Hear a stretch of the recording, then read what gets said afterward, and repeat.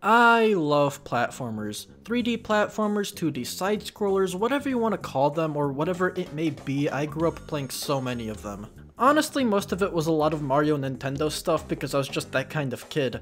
I also grew up in the lower end of middle class conditions, so I never really had a lot of room to ask for a PlayStation or something. For a very good portion of my childhood, all I had was a Game Boy Advance, DS, and a Wii.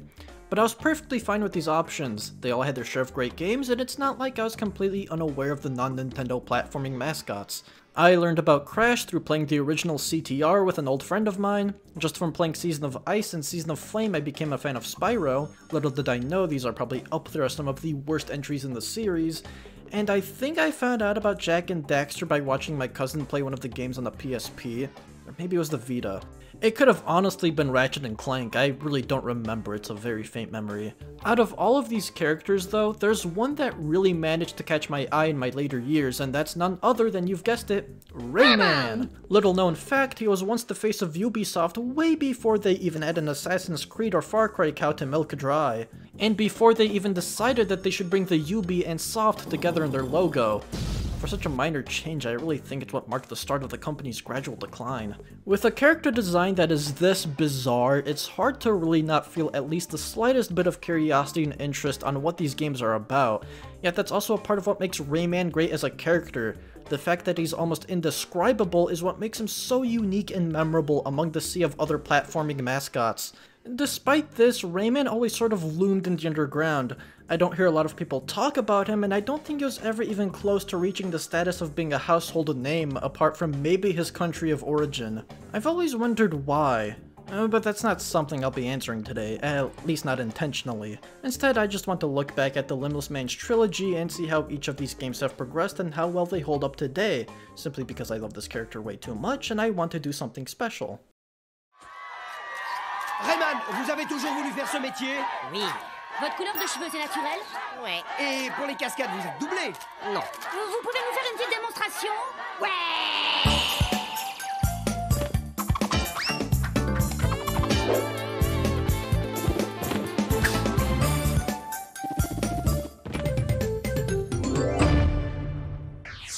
Rayman, c'est...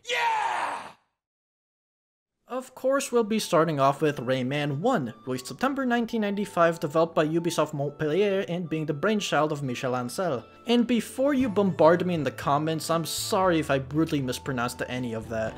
I tried my best, but I'm not French.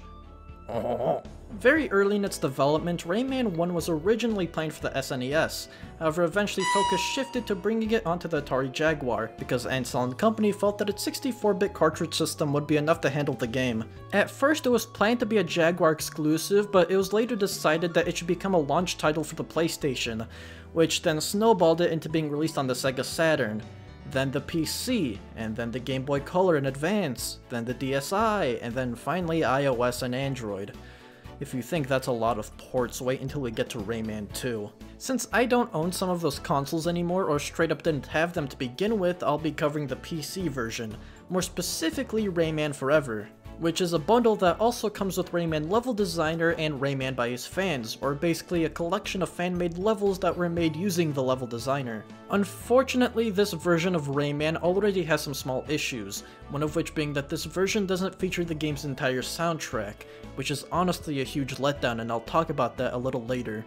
Thankfully, this can be remedied in a bunch of ways. I went about it by using the Rayman control panel by RayCarrot, which is a fucking lifesaver. Without this, I don't think I would have been able to actually make this video. It's mostly used to tweak the Rayman games so they can run better on modern systems, but for some titles there are a few goodies you can enable, like having the full soundtrack for this game. If you want to play some of the older Rayman games on PC, I say this is a bit of a must-have. Sadly, one thing that it doesn't fix is bringing back the opening cutscene, which is actually missing from this version entirely. This isn't a huge deal breaker, but without it you have no idea what this game is even about. Not like it has a very deep story, but when the main character looks like this, I feel like the players deserve some sort of explanation on what the fuck is actually going on. Thankfully, the other versions do this quite well by opening the game with the Magician, a character who's kind of like a narrator here. He tells you that everyone and everything living in Rayman Land live in harmony all thanks to the Great Protoon, which is this magical looking orb. Then the evil bastard that comes in named Mr. Dark steals it, defeats the guardian of the orb Batilla the Fairy, and then fucks off with it to do evil things. All the while, the Electoons, which are just kind of inhabitants of this world, get stuffed into small cages. The only man who could save the Electoons and defeat the evil Mr. Dark is none other than Rayman himself, who looks as if he really can't be bothered to do any of this. But he starts his journey anyway, and as Rayman you're given all of his awesome acrobatic abilities, like being able to walk, and jump, and wait, that's it? No, that can't be right. Can't this dude like fly around with his hair or something? Give me answers. You can now punch with your fist. So this is how it's gonna go. Alright then. Yeah, for a very large part of the early game, you have the most basic and limited moveset you can imagine. I mean, you can't even run. But despite this, I will say these early levels are really well designed. They are entirely built to have you make the most out of what little you have. Before you even unlock the ability to punch, you can still actually defeat enemies by spooking them, which is a little situational and pretty inefficient, so the game would rather have you avoid these enemies like obstacles instead of trying to fight them. And since you don't have your helicopter hair yet, the game introduces you to plums, your simple solution to literally everything. Want to get up to a platform that's a little too high for you to reach? Use the plum. Are there too many enemies in your way? Use the plum. Need to get across a large body of water? Plum. In the Rayman universe, these things are like fucking Swiss Army knives. There isn't a single thing out there that they can't do. Something else I love about these early levels is that once you're able to throw punches, literally right after the first level, the game shows you that each enemy reacts differently to your attack. There's the basic living stones that are really just there to take a beating from you, but you also have the smaller versions of them which will duck under your punches, so the only way you could get rid of them is if you hit them from behind. There's also the Dark Toons, which are way too small for you to hit normally, so what you have to do instead is punch and quickly crouch down so your fist hits them on its way back to you. And the Hunters, which you can't punch until they put their gun away. Making the enemies this reactive is a really neat way of teaching you all the ways you could utilize such a simple move. You also have a bunch of different power-ups, like the little P which refills some of your health, and the big P which gives you an extra 2 hits. Then there's the Golden Fist that lets you do extra damage, and the Speed Fist which I feel is pretty self-explanatory. Fun fact, Rayman was originally supposed to have limbs, but due to a rendering issue he was made limbless, which thankfully caused Ansel & Company to work around this issue by just sticking with it, unintentionally making him much more memorable. And if it wasn't for this, Rayman probably would have never gotten the slick ability to literally throw his fists. It won't take you very long to reach the first boss fight, which is with Bazit the Mosquito. Super easy and simple, just keep punching him until he goes down. You don't even have to wait through his entire attack cycle, just give him a big ol' bop whenever he gets near you. After the fight, Rayman and Bazit become friends. I do like the wholesomeness of this, but I have to ask, why are we forgiving him? This dude flew up and tried throwing hands for no goddamn reason. Rayman, I admire your kindness, but if I were you, I'd just spray him down with some Raid. Maybe I'm being a little too negative, but Zip becomes pretty chill and you take a quick joyride with him through the next part of the level. Actually, that's something I haven't mentioned yet. How Rayman goes about doing levels is very different. You have the level that you see and select on the map, but once you start playing it, that level is divided into a bunch of different sub-levels. As far as I'm aware, I don't think there's been any other game that's done this before or since. And something else to note is that you can only exit out of a level through the first sub-level by this wooden sign. After this, the only other way you can get back to the map is by finishing the level entirely or force quitting. Sorry if I said level 1 too many times, I don't think I could have explained that any other way than having to repeat it ad nauseum. Ooh, a new power-up! What's it going to be this time? The power to hang. Oh my god, you have to be shitting me. Rayman was already able to climb up vines since level 1, and you're telling me that simply holding onto a ledge is something he was completely clueless about up until now, when we're about halfway through the first fucking world. I don't even understand why this is here. Like, you'd think maybe being able to hang onto platforms becomes a more integral part of the level design since you unlock it, but nope. Not really. Sure, it's nice to have, but it would have been better to have it from the very beginning rather than just dropping it onto the player randomly. It's as if Batilla completely forgot about this, like she just flies up to you and is like, shit, those fucking hands you got, you could use them for stuff. I don't know if you already knew that, but fucking take this. And if you're wondering when you get helicopter hair or even the ability to run, well, you don't get the former until World 2 and the latter until the end of World 3. Yes, you can't run until you get halfway through the game.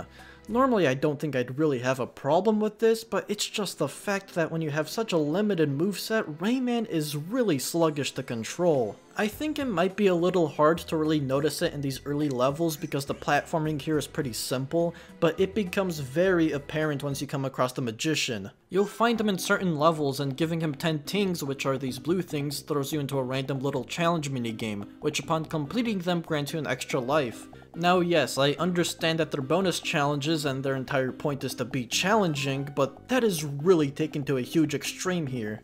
Like this one, which is in the first level. You have to collect 13 tings in 35 seconds while climbing up these small platforms. Sounds easy, right? But the thing is, since you can't really get a good running start, you don't exactly have a lot of freedom to correct yourself mid-jump, and you can't even hang onto the platforms because for some godforsaken reason that's just not something Rayman knows how to do yet, you really have to rely on just being incredibly precise with your timing.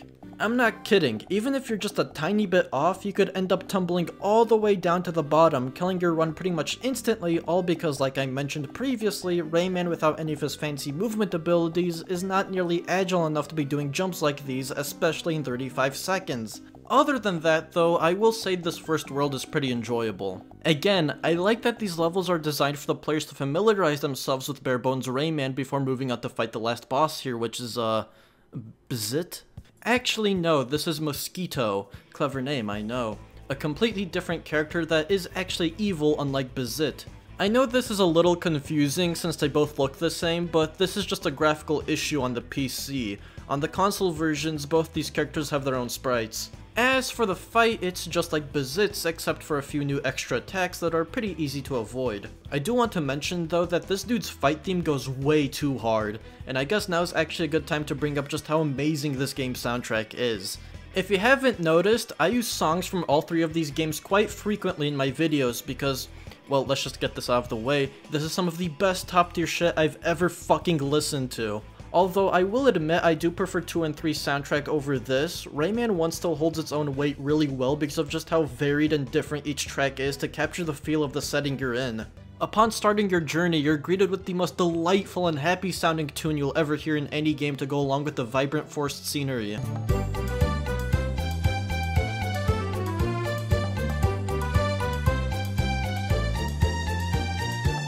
Of course, there's no other type of music that'll be more fitting to listen to when you're fighting against a giant saxophone than some smooth jazz.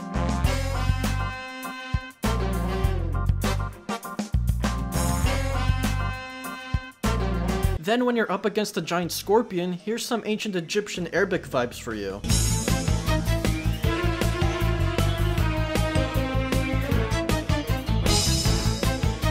I especially love some of the more ambient tracks in this game because of how ridiculously soothing they are to listen to. My favorite of these has to be the one that plays when you're in the caves.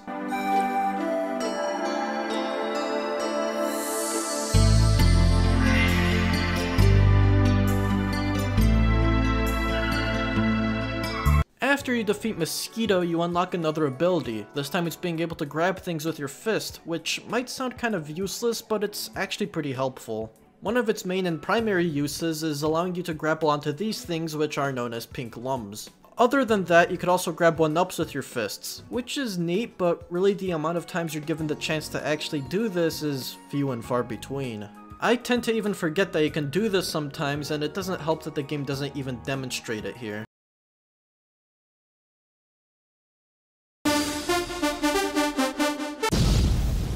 Alright, on to World 2, Bandland. Something Rayman 1 excels at is being original. I really like that you don't go through the roller coaster of seeing the same generic worlds you'd have in any other platformer. You know, like the standard desert levels, beach levels, ice levels. In Rayman, you instead get worlds made out of musical instruments with enemies that tie into that theme, like these evil musical notes, rocket-powered maracas, and bugs, I guess. There's also Picture City, a world made entirely out of arts and crafts. But don't let the colorful visuals and the happy cartoon characters fool you. See my lives counter up there? Yeah, that's all legit. Now who am I kidding, I cheated that in. I think I've been keeping this band-aid on for a little too long and it's about time I rip it off. Something you ought to know about Rayman 1 is that it's fucking hard. Yes, I know within the Rayman community this is an opinion that's regurgitated constantly, but What can I say, it is undeniably true. And actually, for those of you who've had very little to no exposure to Rayman before, I'd love to see you play this and hear just how far you can go without cheats. With enough perseverance, Bongo Hills, the first level of Bandland, could be doable for a newbie, but after that you're probably not going to have enough in your tank to get through the next level or two. And I'm not even saying that to make myself sound superior. I'm almost in the exact same boat as you. This is actually my first time properly playing Rayman 1, and I'm not gonna lie, this was easily the most agonizing and torturous game that I've ever had to sit through. My entire time spent playing Rayman 1, I constantly felt that I was just one bullshit bottomless pitfall away from throwing myself off of a 5-story building. And believe me, this game has its fair share of those. Bottomless pits, I mean, not 5-story buildings. You wanna hear an ugly truth too? I went through Bandland again on a separate save, and you know what? Compared to the absolute fuckery this game constantly throws you into later on, Bandland is pretty playable. Now I won't say it's easy because by the end of it I barely passed by the skin of my teeth. As you can see here in this boss fight, I was down to 1 life and I've gone through about 3 continues, which I'll talk about in a bit. Once you get to the second level Allegro Presto, it becomes a little obvious that this game is slowly starting to grow tired of your shit. While Bongo Hills is the first to introduce you to slippery platforms, Allegro Presto abuses them and makes them even more annoying than they already are in any other platformer. You see this? This is literally the first 10 seconds of the second part to this level. What you are looking at is me trying to climb up a bunch of tiny slippery platforms, all the while I get pushed around by a bunch of sentient trumpets, causing me to zoom around almost uncontrollably. And yet the game somehow expects you to nail the pixel perfect timing required to get past this. Don't get me wrong, this whole part is frustrating beyond belief, and is quite possibly the worst way you could start off any level, but this is just mere child's play. I mean, you can't even die here. Though once you progress a little further, the stakes are raised a little bit, and now the game wants to see how well you can balance on these while they're hovering over a bottomless pit. I really can't stand that this whole level barely has any solid ground either. It is just these platforms. Like, Jesus Christ, I can't even activate the checkpoint because I keep slipping away from it. Then going back to Bongo Hills, it seems like its entire shtick is spawning things randomly, whether it's enemies, platforms, or items. This is actually something that the game does since the very beginning, and I hate it. You see, sometimes when you collect items or walk through a certain point, it will trigger a system that will spawn in extra enemies or some other things. And as far as I'm aware, the only indicator you get for this is a little sound effect. Sometimes you don't even really know what happens because it'll spawn something off screen. I can somewhat tolerate this whole thing in the first world, but in Bongo Hills, this is when the game starts using the system to punish you. Like right here, you're strolling up to 3 tings laying on the ground. You think you could just collect them normally, but nope, surprise bitch, here's some fucking bugs. Here you've got a seemingly normal, inconspicuous health pickup, but when you go to yoink it, all of a sudden the drums right next to you grow a pair of eyeballs and start shooting lightning bolts at you. If you fail to react to this random split-second change, that health pickup you just got will be as good as a one-legged man in an ass-kicking contest. Oh, and believe me, this shit only gets worse from here. These levels also have a tendency to throw obstacles in your way before you even have a chance to react to whatever's going on. All of this combined together makes Rayman a really infuriating game of trial and error. Most of these later levels practically force you to lose lives just so you can memorize everything from top to bottom. Which doesn't really sound like a bad thing by itself, but with how sparse checkpoints are in these levels, oftentimes when you die you'll end up losing a lot of progress, and you have to march your way back hoping that you'll be able to get past whatever it is that you're stuck on. And this entire process is especially painful to go through when lives and continues are something you need to worry about. Which, let me take a moment and explain how those work here. You start off with 3 lives, and you can increase that count by picking 1-ups. All pretty standard stuff. If you lose all of them, you get booted to a game over screen which displays that you also have 10 continues, and you can't increase that count. If you lose all of your continues, you're brought back to the main menu and you have to start from wherever your last save was. Honestly, I really think this game would have been a lot more enjoyable if you didn't have to deal with this. There's a reason why they're slowly starting to fade away from modern platformers and why certain games like Super Meat Boy don't even have them. They don't do anything, they just waste the player's time testing their patience and keeping them from instantly jumping back into another attempt. There's nothing fun about having to sit through a game over screen that you'll be seeing repeatedly, then getting unnecessarily punished all because you can't exactly figure out a certain part of the level. It's like trying to learn to play the guitar for the first time, but every time you mess up a note, you get smashed over the head with it. You know, I really surprised myself with how far I actually got. Really, it seemed like every other level was putting me at my wit's end and pushing me closer to just dropping this game entirely. World 3 Blue Mountains also had a good amount of moments that were complete bullshit. In the level Twilight Gulch, there's a part where the boss of this world, Mr. Stone, appears and starts chasing you down, turning the level into an auto-scroller. The first time I did this, I lost a lot of lives, but looking back at it, this isn't the worst part. The part that really baffled me is when Mr. Stone chases you again, and at the end of it all, you have to jump right into the small crevice. Now, don't worry about him stomping around above you. At this point, he's not even a real threat anymore. However, what you do need to worry about is getting to the other side of this crevice to trigger a cloud to spawn in so you could get out of here. But how exactly do you do that when the path is being blocked by a bunch of bouncing magma rocks? Crawling underneath them isn't going to work because you'll just take damage no matter what, so what you have to do instead is punch each and every one of them and then barely avoid the shrapnel they shoot out. Then you could head over to the other side. Once you're done with that, you might be wondering, how do you jump from here, over these spikes, and onto the cloud? Clearly, you're not thinking hard enough because what you obviously need to do is go onto this teeny tiny space that has no spikes and then hop over to the cloud. You see why this whole part is utter horseshit? Nothing is made clear to the player. There's nothing that tells you that this spot will trigger a cloud to spawn in apart from maybe these few tings. Even though the game already establishes that these rocks can be broken, I'm sure any player would actually hesitate doing that here because of just how little space there is to avoid the shit that'll be flying out of them once they break. And after all of that, the game just doesn't even bother giving you the slightest hint on how exactly you're supposed to progress further. I also have to give an honorable mention to this part right here. More tiny slippery platforms over a bottomless pit and half their space is being taken up by more of these rocks. This isn't good fun level design. It's like these were made to ensure that the player has the most miserable experience playing this game. The next world, Picture City, is really the last stop for a lot of players, and I can't blame them. You've got the level Pencil Pentathlon, which to put it simply, just sucks. It just fucking sucks. Let's talk about how one of the parts to this level opens up with just a bunch of bouncy eraser platforms, and you're expected to somehow weasel your way down to the bottom of them. And don't think for a second you'll find some easy shortcut. If you go all the way to the right, you just get a message that says no. Once you manage to go through this, you then have to put up with one of the most brutal jumps in this entire game. You have to make your way through this narrow gap between two rows of sharp pencils. Getting hit by them causes you to take damage. You would think that this is a test to see how good your timing is, but nope. You can try as hard as you want, but no matter where you jump off from, you're always going to take damage. You know what you need to do instead? Just walk forward. You don't even need to jump. After this, you have the infamous Space Mama's Crater.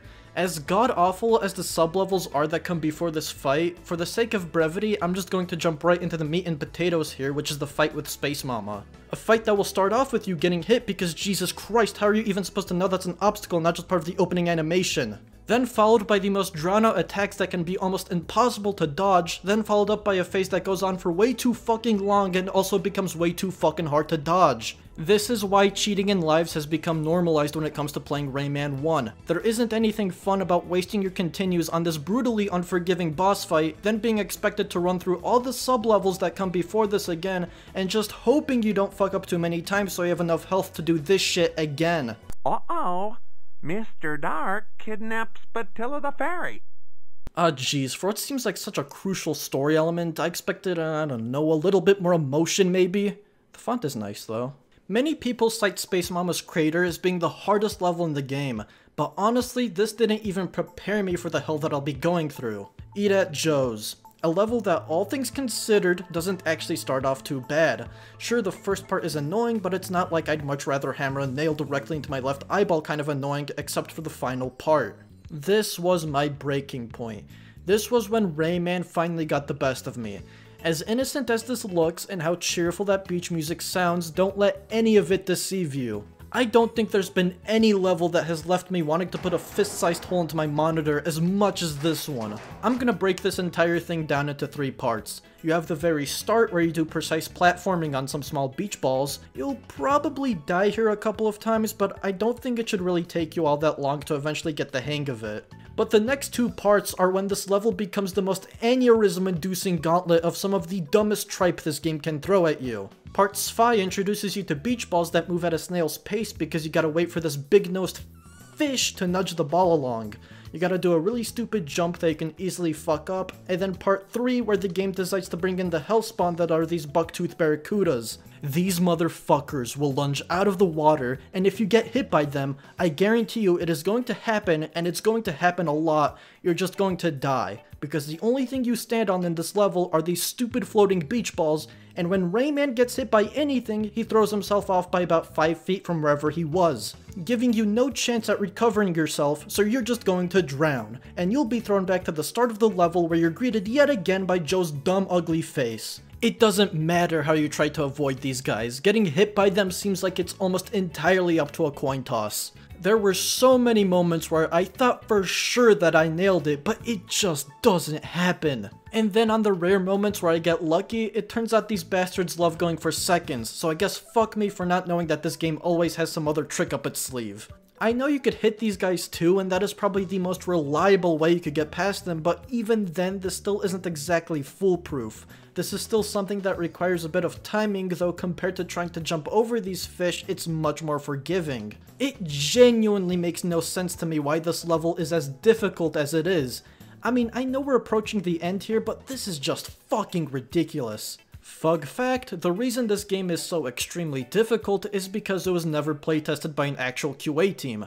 Yep, the only bit of playtesting this game got was from the developers themselves. And of course for them it was mostly easy because they made the levels. To back this up, here's a quote from a Q&A done with game director of Rayman Origins, Sebastian Morin, that was once available on Ubisoft's official website as a blog post. When asked, the first Rayman is known for its incredible difficulty, which made finishing it quite an achievement. Will Rayman Origins be as hard?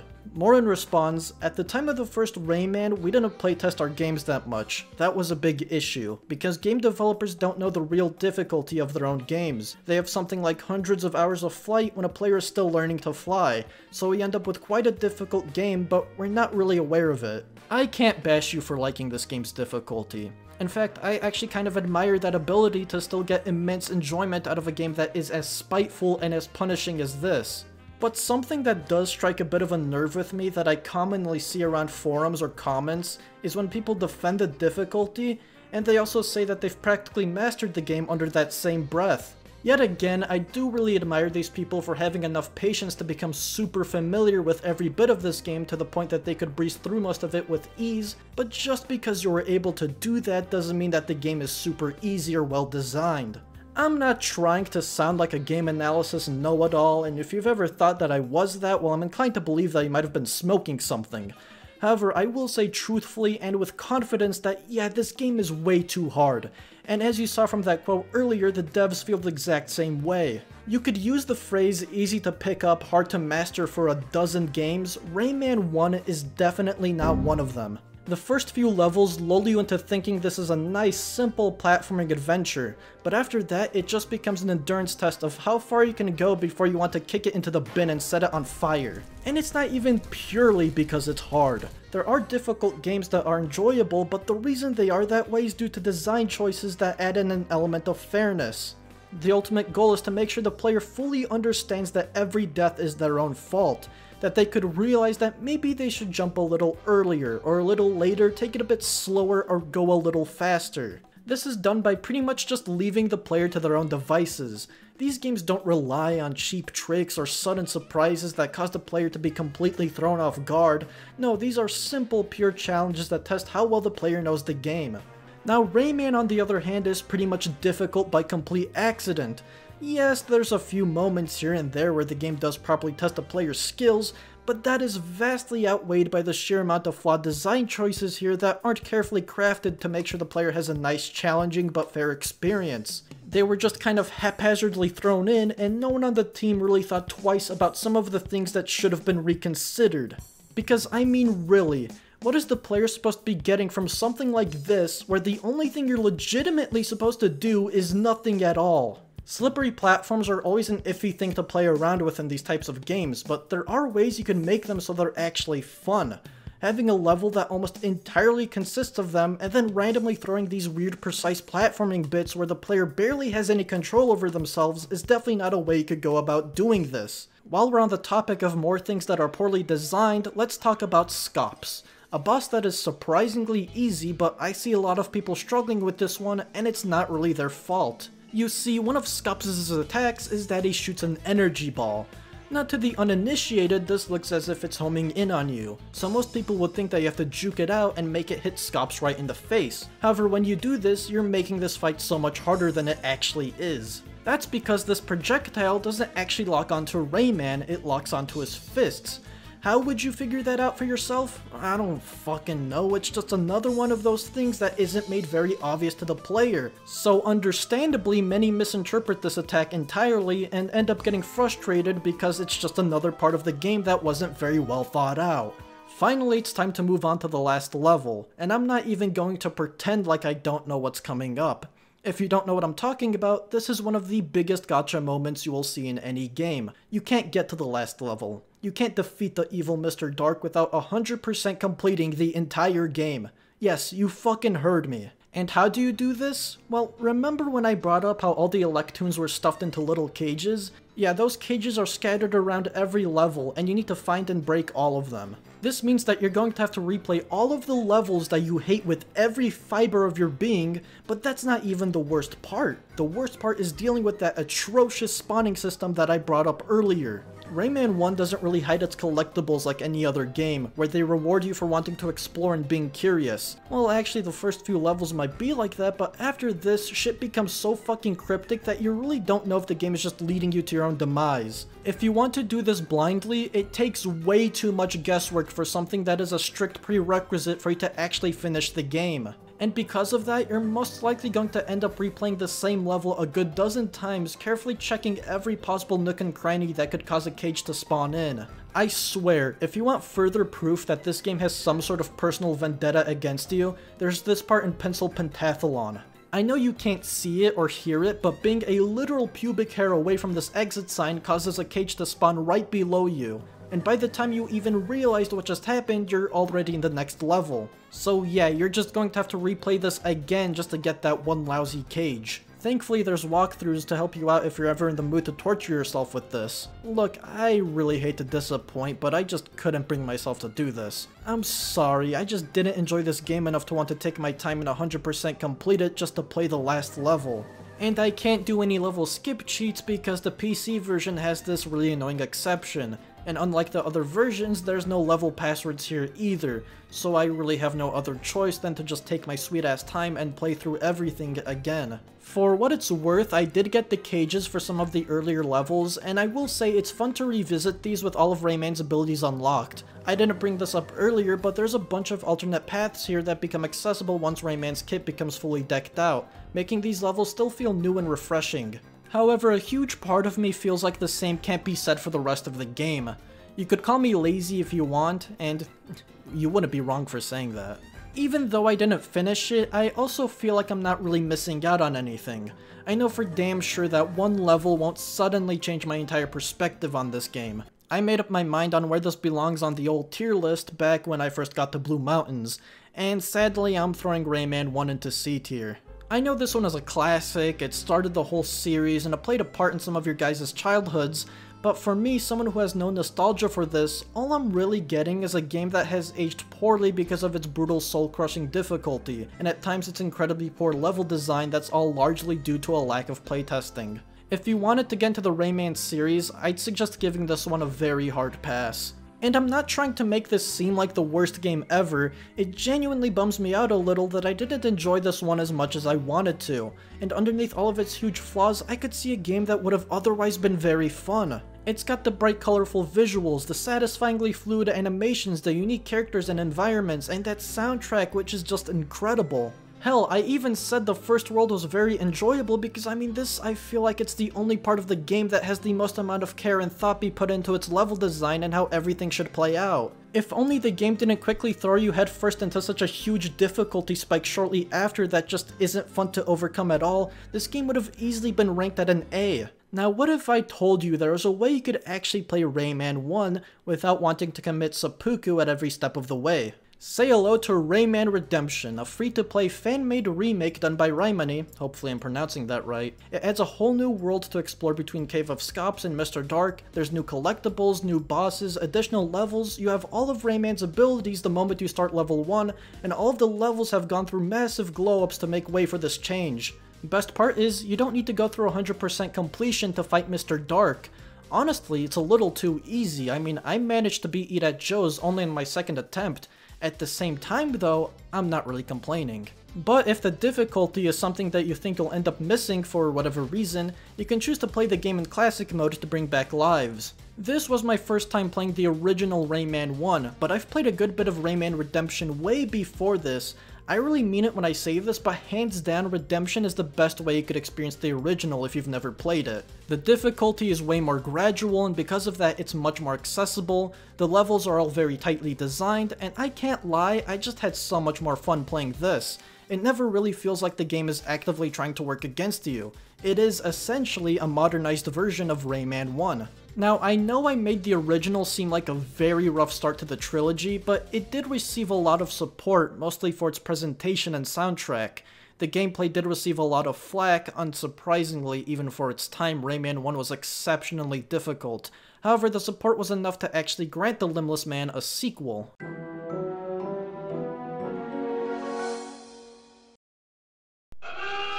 This is Rayman. This is a man called Ray. Rayman is the star of the action-adventure game Rayman 2. Ray is not. Rayman can shoot, swim, swing, fly, and even water ski. Ray cannot. Rayman has friends and enemies in dozens of epic worlds. Ray has a sister in Florida. So, remember, it's Rayman, not Ray. Rayman 2 for Nintendo 64.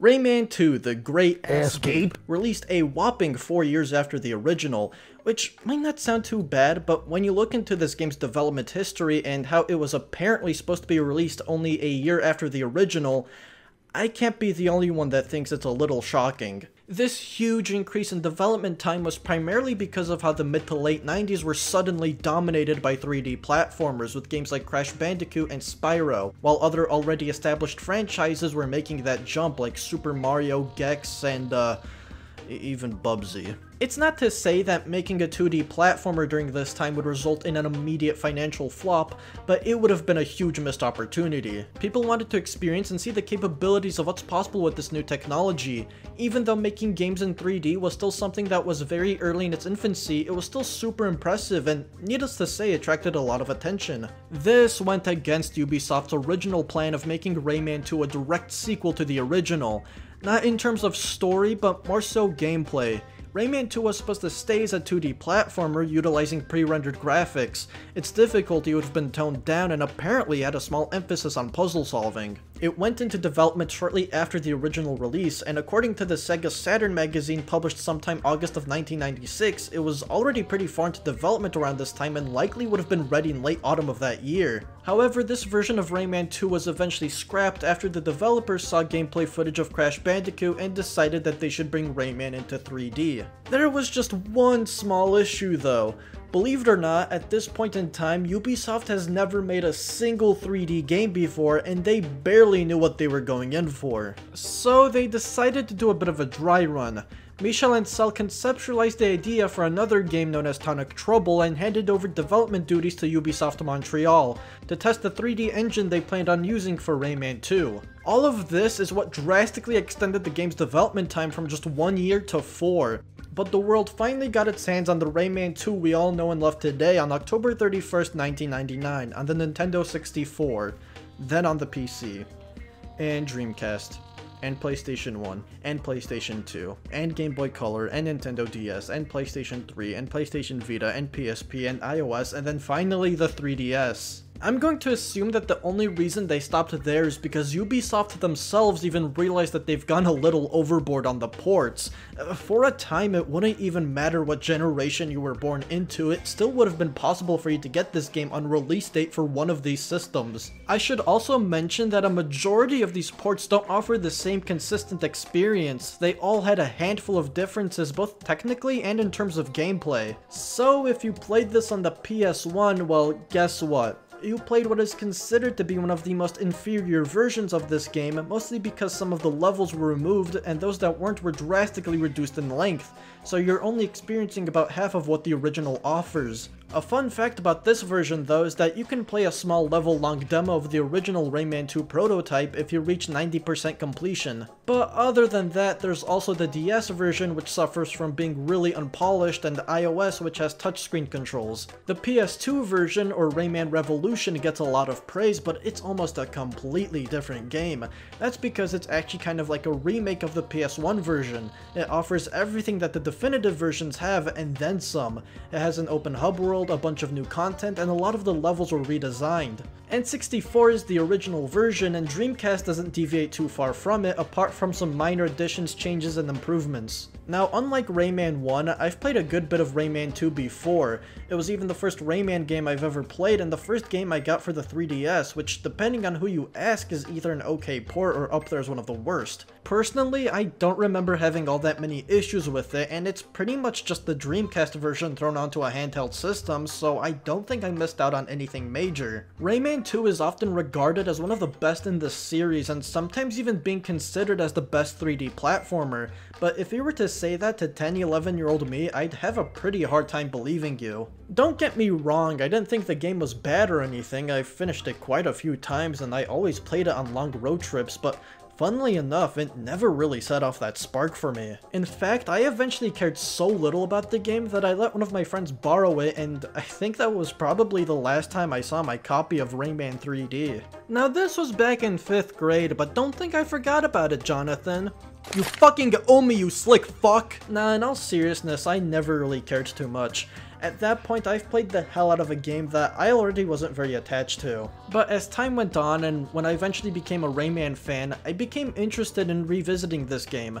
Was I too much of a stupid dumb idiot kid to realize I was playing a masterpiece, or was I right in thinking that this game might have been a little overrated? Now I'll be playing the PC port, which I believe is an exact rip of the N64 version with a few technical improvements like better audio quality and visuals. But one thing it does really suffer from is that setting this game up on a modern system is the polar opposite of plug and play. Like, I mean, you can certainly try playing with default settings if you're fine with an outdated resolution and a really ass-backwards control scheme that makes this borderline uncomfortable to play, which you can't even change at all, nor can you work around it by setting up a controller, because from what I've read, this game is really weird with controller compatibility. Thankfully, Rayman Control Panel solves all of those issues with relative ease.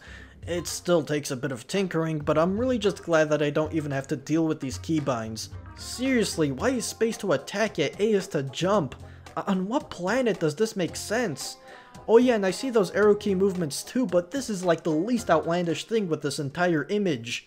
Rayman 2 starts off on a very different note than its predecessor. You go from happy cartoony vibes to Jesus Christ, everything is depressing and gloomy, no thanks to the robo-pirates who have apparently enslaved 18,900 people and counting. In fact, their forces are so strong that they've managed to capture Rayman and his new oafish toad friend Globox. These two are happy to be reunited in such dire times, however, this is very short-lived when Rayman goes on to explain that he is completely powerless, and is unable to fight against the growing robo-pirate horde. Not all hope is lost though. Globox, being the good friend that he is, gives Rayman a silver lump that he fished out from his fat gullet. This gives Rayman just a small portion of his strength back, but it's enough for them to escape the slave ship through this very conveniently placed slide that was just blocked off with some chicken wire. This is your first few seconds of gameplay, which shows you that you've actually got a health bar this time around that you can fill up by collecting these red lums, and start getting used to these guys because you'll be coming across wide varieties of them throughout the game.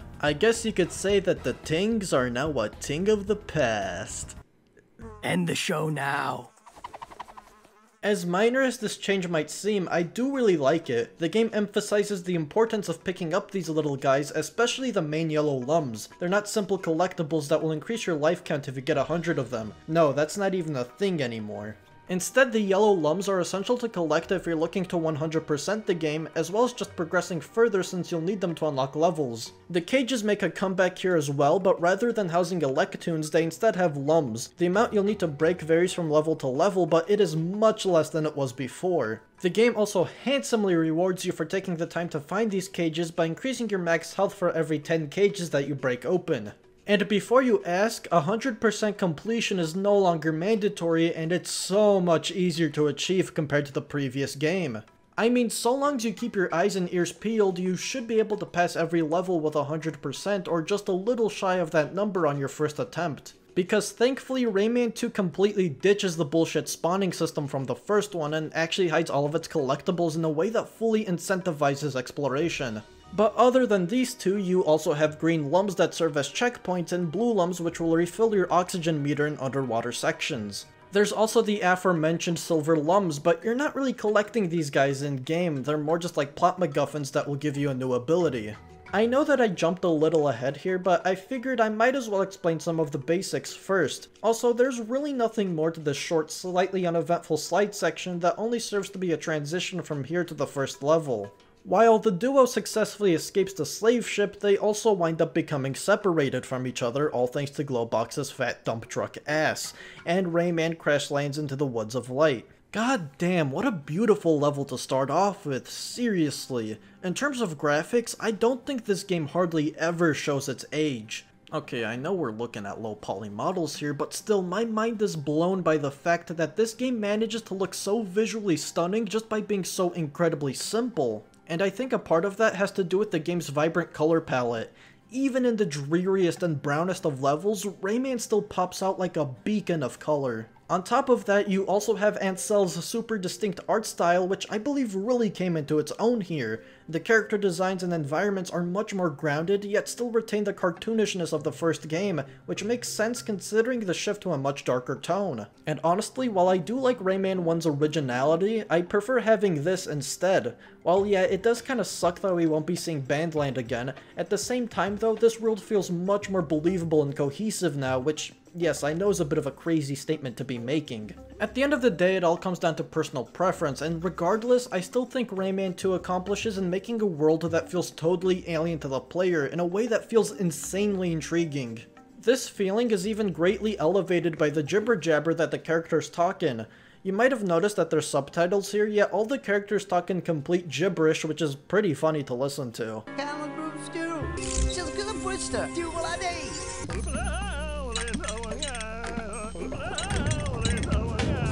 In the PlayStation 1 version though, this is actually replaced with full English voice acting. Not really. I feel weak and my powers have disappeared. Oh, boo. I feel like so much more personality and charm oozes out of the gibberish voice lines, especially since all of the characters talk in their own unique twangs. My favorite has to be this guy named Murphy, who talks as if he's cluing you in on some crazy government conspiracy theory he's really paranoid about. Chemtrails, MK Ultra, Bohemian Girl. Murphy, what the fuck are you talking about? Fun fact, or more of an interesting tidbit rather, this language actually has its own name. It's called Wandei, some shit like that. It's also commonly referred to as Raymanian. This was revealed in Rayman Revolution because there was actually a selectable language option there. Another thing you'll notice immediately as soon as you jump into the Woods of Light is how much the controls have improved over the first game. Yeah, Rayman is no longer as clumsy and sluggish as he was before. Here it's almost the complete opposite. He's super nimble, agile, and there is just the perfect amount of weight to him. I wouldn't say it removes the challenge of platforming, but it really makes him so much less of a chore to control. It also helps that you have all of his basic abilities unlocked right out the gate. There's also the animations, which Rayman 1 had that nailed down to a T, so in all honesty, there's really not that much improvement here, but it's still really fucking good to look at. Unfortunately, both the controls and animations are a little soured by the camera system, which is sadly also a problem that has plagued many other 3D platformers around this time. In Rayman 2, for the most part, it's pretty manageable, but there are times where it kind of just falls apart, resulting in an angle that doesn't really help you out in any way. Eventually you'll run into Glowbox's kids, which, Jesus Christ, my man was busy. Understandably, they're a little upset that their dad suddenly went MIA and has probably been kidnapped yet again by vicious robo-pirates. But Rayman's first order of business is meeting with Lee the Fairy, who apparently is also being held captive by, you guessed it, the robo-pirates.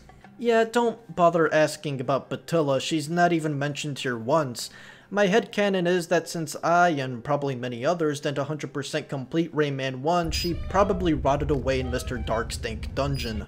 In fact, you could just forget everything about the first game. Rayman 2 takes everything its predecessor established and throws it in the trash. Like I said, the imaginative locations are gone, the Electoons are gone, Joe is gone, which thank fuck I don't want to see that green googly-eyed jackass again. Fuck you. Bazit kinda makes a cameo appearance as an ambient creature, at the same time though he is a mosquito and even in real life these fuckers all look the same. And then Mr. Dark is completely forgotten about too, his villainous throne being overtaken by Admiral Razorbeard, the head honcho of the Robo-Pirates. He may look a little goofy, but from the very start, this guy and his crew have already accomplished so much more than Mr. Dark, who just kinda takes a fancy plasma globe. Honestly, it really seems like this game goes to great lengths just to tell you how heartless these robo-bastards are. Like, not only are they okay with slavery, but they seemingly don't have any qualms about child labor either. In the level Iron Mountains, they straight up just kidnap Glowbox's kids and force them to work in mine shafts. Oh yeah, and they kept them hostage in a place known as, I shit you not, the Reformatory for Disturbing Children. There's also Whale Bay, a level where you have to rescue another one of Rayman's friends, Carmen the Whale. Murphy informs you that the pirates plan on using her blubber so they can oil their ship's engines. Maybe I'm reading too far into this, but I think that's doublespeak for, oh yeah, they want to kill her. Correct me if I'm wrong, but I don't think you can get whale blubber any other way than by having to kill a whale. Unless this world has some wacky alternative, like you could slurp it through a silly straw or something. Either way, it's still pretty disturbing for a kid's game. The crazy thing is, it doesn't even stop here. There's a cutscene where Razorbeard straight up chows down on a lump, bringing the total number you have to collect for 100% completion from 1,000 to 999. Honestly, I can't even hate on that, he just made my job a little easier. Oh, a cage just out in the open like this? Wow, I don't think they could have made completing this game any easier. Oh, you're not Lums. Also, there's 4 of you. How'd you fit in a normal cage like You know, I should really just stop asking any questions. I shouldn't even need to point this out anymore, but this is a series about a guy who has no limbs. It's already pretty obvious that any sort of logic or reason is going to be thrown out the fucking window in these games. Anyways, these are the Teensies. As you can see, they are very small people, and they also can't make up their minds about who should be the king in their small little posse. These guys, as indecisive as they might seem, will help us find Lee the Fairy and ultimately get us to Razorbeard through this level map known as the Hall of Doors. In some other versions, this is a full world map known as the Isle of Doors. And yes, I do really need to emphasize that Isle part because otherwise it would have sounded like I'm saying I love doors. The next level that we jump into is the Fairy Glade, which gives us our very first taste of this game's combat. And, well, it's not bad. It's serviceable, but there's a lot of room for improvement here. A lot of the fights you'll get into with Razorbeard's pirate army is usually just a one-on-one with you and one of his henchmen, and it all mostly boils down to strafing around, charging up a shot when you eventually unlock that ability, or just mindlessly shooting until they drop dead. Yeah, and adding to the list of things that this game retcons, Rayman can no longer throw his punches. He instead shoots these glowy orbs, which seems like a really unnecessary change, especially since these do everything that his fists did in the first game. Apparently though, it was originally planned that he'd be able to punch normally, but due to technical limitations, it was hard to translate something like this into 3D while also making it look good. Even though the combat is a little bland, it never really bothers me. Part of it is because it's far from being the worst thing in the world. A lot of these fights are over before you even know it, and the only thing you really have to put up with is how mind-numbingly simple it is. These enemy encounters are also really kept to a minimum. I mean, seriously, not only are they pretty small to begin with, but they are very few and far between, and because of that, I never found myself rolling my eyes over having to fight another enemy. It's not something that overstays its welcome, and I appreciate that. It doesn't make this game feel like it's trying too hard to be something else, it is still just a 3D platformer with some combat sprinkled in that isn't anything too crazy. Other than this, there's nothing else that's really noteworthy in this level. You go through it, and at the end you meet up with Lee, who's in a weakened state because of this machine that's absorbing all of her powers. I guess this is kind of like a mini-boss, but the only thing you really need to do here is just hurl explosive barrels at it.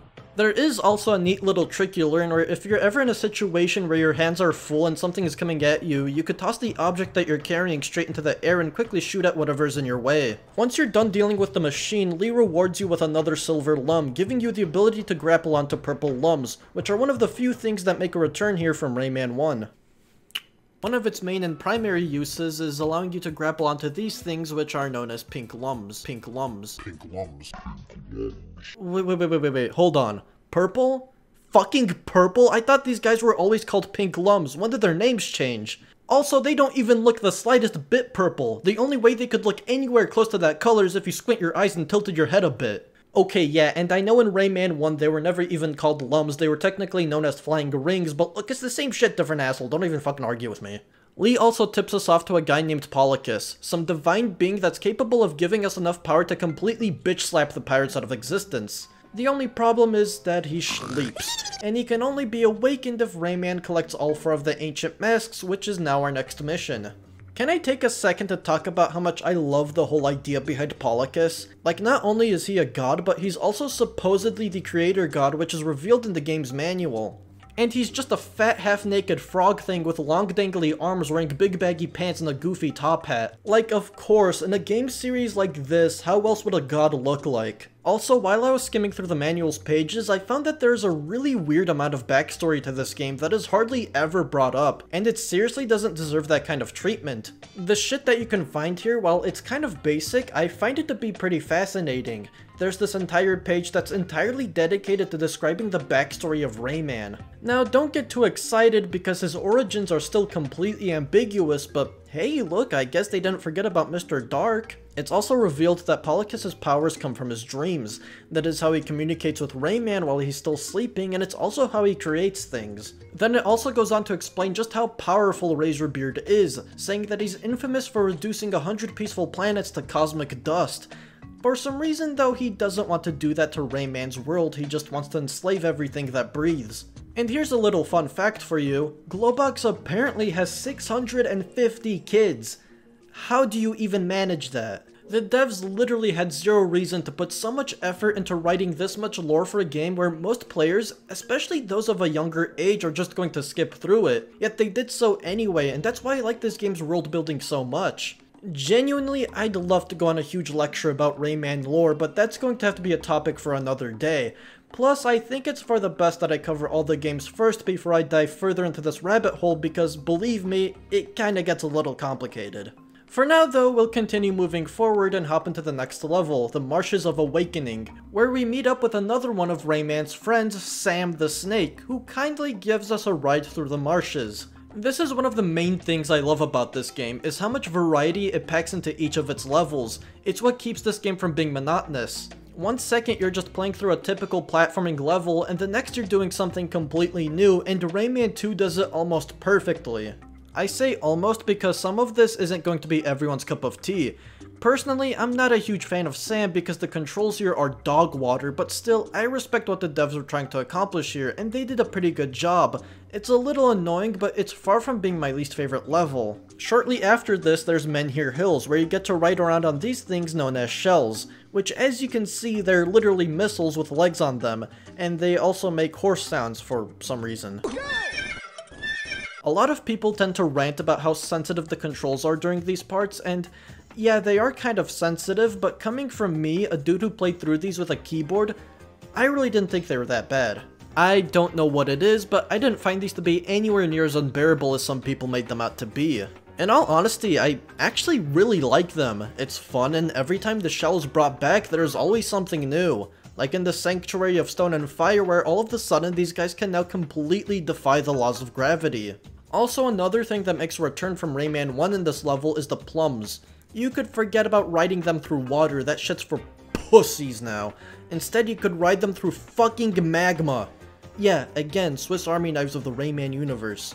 Another unpopular opinion I think I might have is that I like one of the later levels Top of the World, where you just hop onto a rocket-powered chair and start swinging around to avoid obstacles. I don't understand how you could hate this level. I don't think it's hard at all, it's pretty simple, and again, I find it to be kind of fun. Also, the song that plays here is easily at least in my top 10 favorite tracks in this entire game. There are a few times where the game doesn't introduce any new gimmicks, but rather spices up a typical level into something that is a lot more memorable. A prime example of this would be the Precipice. A level that from start to finish you're being chased by a pirate ship that's constantly chucking bombs at you, and you have to keep a consistent pace, otherwise the platforms you're standing on will topple over and you'll fall to your death. Basically just an auto-scroller in 3D. And the best thing about it is that it's actually done pretty well. You're given more than enough time to react to any sort of obstacles. The only thing that really irks me about this level is that the camera angles can be kinda weird at times, but that's a completely minor issue here. Rayman 2 tries its hardest to make sure that you won't forget a single moment that you spend playing it, and you know, it does a really fucking good job of doing that. I say this with absolute confidence, but I firmly believe that I could easily list off like more than half the levels in this entire game just off the top of my head, all because they have something really special going for them that never fails to deeply etch itself right into your little brain. Like at the end of Men Here Hills, you come across yet another one of Rayman's friends, Clark, who's been poisoned, and the only way you can cure him is by retrieving an antidote from the Cave of Bad Dreams. So you have to quickly backtrack to the marshes, go through an alternate path, and then you meet with Jano, the guardian of the cave. He strikes up a deal where if you can get to the antidote before he does, he'll spare your life, but if not, then he'll show no mercy. Honestly, this level is pretty easy, but I do like the whole spooky vibe that it's going for. However, once you get so close to the very end, you see Jano pulling himself up from the ground and initiating a chase sequence where the camera gets thrown into his mouth, and you see him salivating as he's catching up behind you.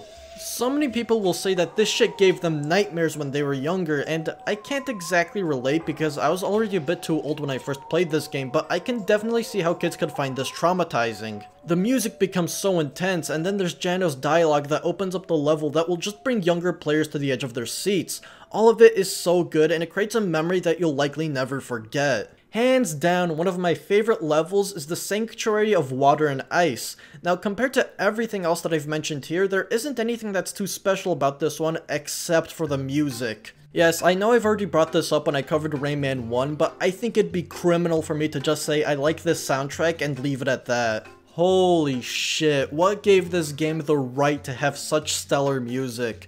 A part of what makes it so great is that it's actually pretty complex and dynamic. You really can't attach it to one single genre because it basically covers everything. You've got tribal, atmospheric, folk, blues, some sort of industrial music, jazz, hip-hop, rock, metal, hip-hop, and metal. It does it all, and yeah, it frequently plays around with a bunch of different sounds, and it never ends up sounding like some kind of fucking carnival. Oftentimes, tracks will also completely shift depending on whatever action you're doing, or if you're in a certain part of the level. So check this out for instance. I pick up this orb and then all of a sudden the music becomes upbeat and energetic.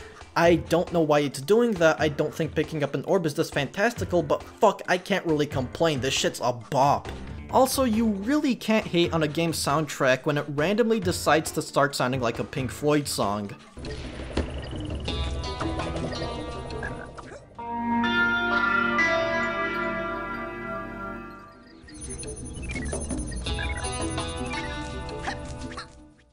If you want to give the soundtrack a quick listen, I'll give you a short list of my personal favorites. There's the aforementioned Sanctuary of Water and Ice on Top of the World. There's also the Canopy, which I used earlier. This one starts off a little slow, but oh man, when that muted trombone starts ripping, I can't help myself from just grooving along to it. Whale Bay the Bubble Trail is also worth checking out, especially if you're in the mood for something much more atmospheric. When it comes to ambient underwater tracks, this one is definitely on par with Donkey Kong Country's aquatic ambience. Hell, I'd even argue it's a tiny bit better, but you know, I also might just be a little biased. All of the combat music fittingly kicks a lot of ass too. Doesn't matter what it is, boss music or all four of the pirate fight themes, they're all fucking great. And a few honorable mentions: Walk of Life, Riding the Shell, The Precipice, and the main theme. Now going back to the Sanctuary of Water and Ice, this level actually gives us our first ancient mask, but in order to obtain it, we first need to defeat the Sanctuary's guardian, Axel.